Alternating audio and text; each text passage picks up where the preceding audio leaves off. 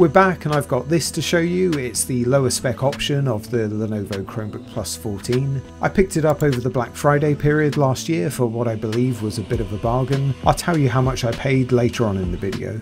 I've already unboxed and reviewed the higher spec option of this model on the channel.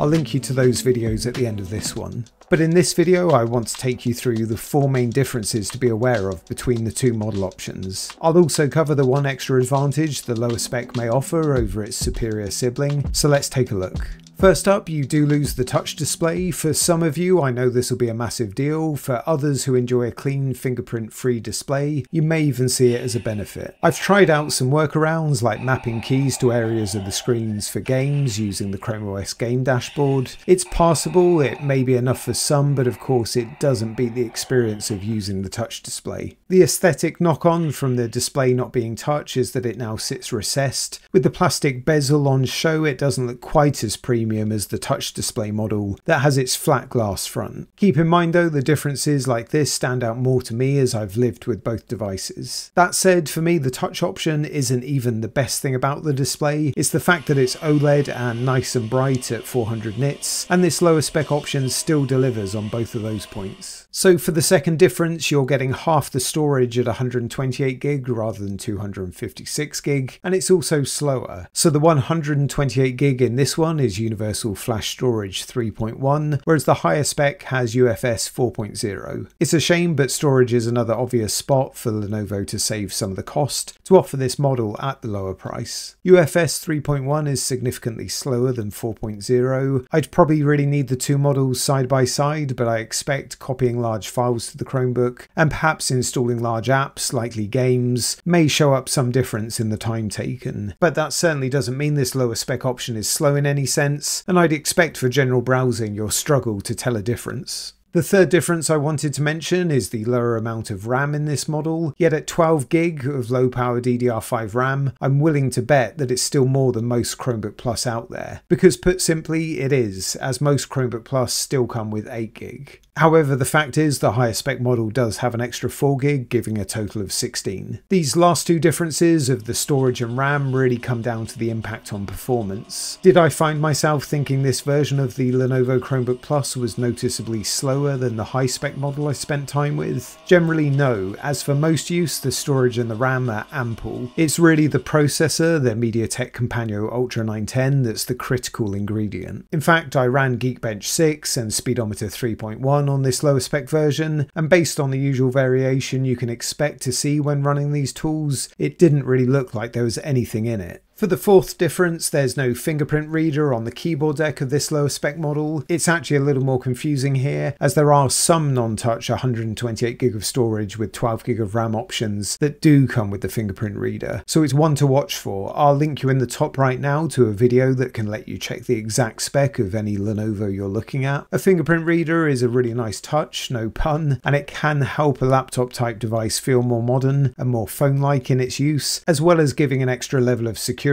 when you're unlocking it in public without the need to type in your password or PIN. Again, for me, especially related to the price, I was okay in giving this up. Before we get to that price and the one key benefit this lower spec model may have over the higher spec, if you think more people need to know about these differences in the model options, please do like, subscribe or drop a comment below. Why not tell me and others which difference between the 2 model options is the biggest deal breaker for you. Engaging with the video in any of these ways can really help it reach a wider audience, so thanks in advance. So I paid just £358 for this lower spec model, brand new from John Lewis in the UK. They had an excellent price to start with that I shared on socials at the time, and to bring that down further I combined my £5 My John Lewis reward discount and paid using discounted gift cards. The real bonus comes through when I get to take off a further £100, as my claim for £100 cashback from Google has been approved and is due to be paid out to me this month. Once that does, for under £260, that's about $350 US, I think this model option was an absolute bargain. If I'd applied all the discounts and that extra cashback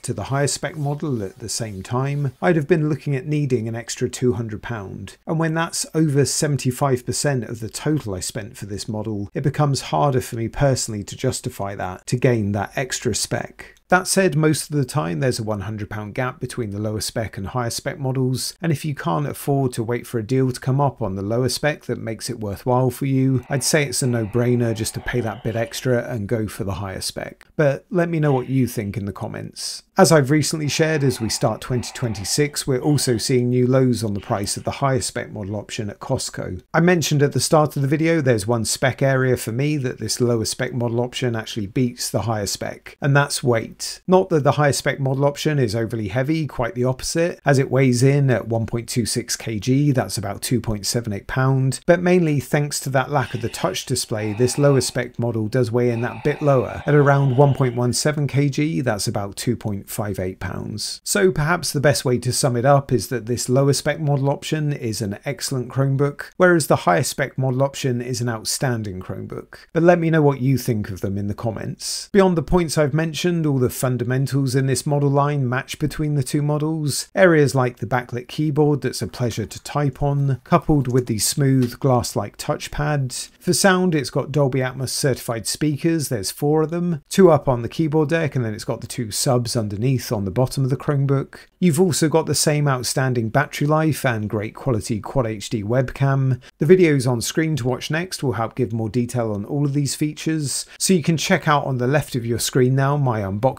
and initial impressions of that higher spec model, and then my review of it is the video on the right of your screen. Cheers.